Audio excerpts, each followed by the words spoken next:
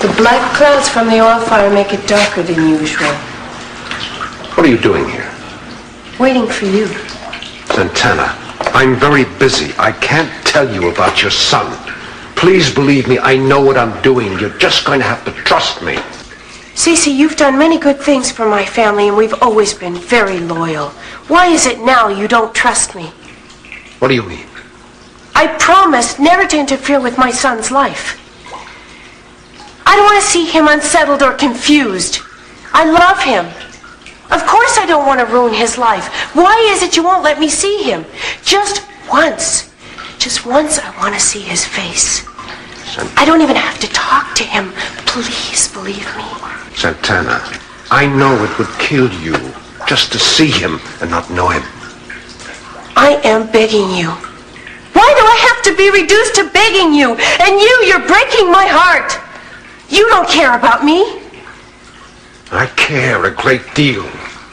But I want to tell you something. As far as I'm concerned, this issue is closed.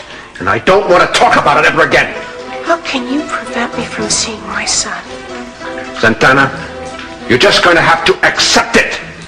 Accept it? I will never accept that you're talking about my own flesh and blood, and I will never accept that you know about him, and I don't!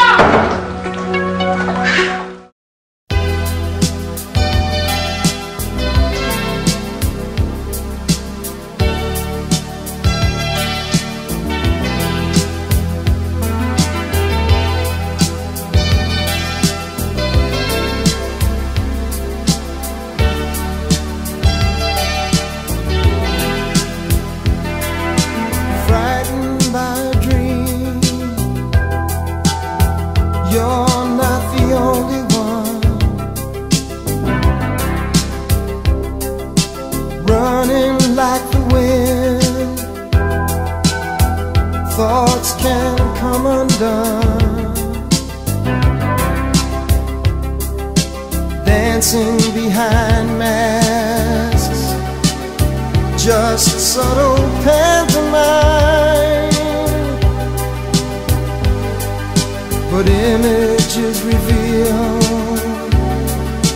whatever lonely hearts can hide.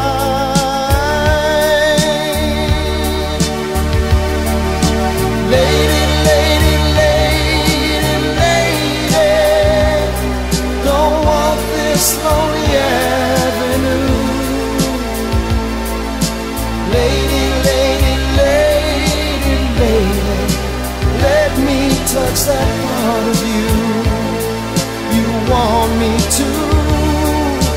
Lady, lady, lady, lady, I know it's in your heart to stay. Lady, lady, lady, lady, when will I ever hear you say I love you?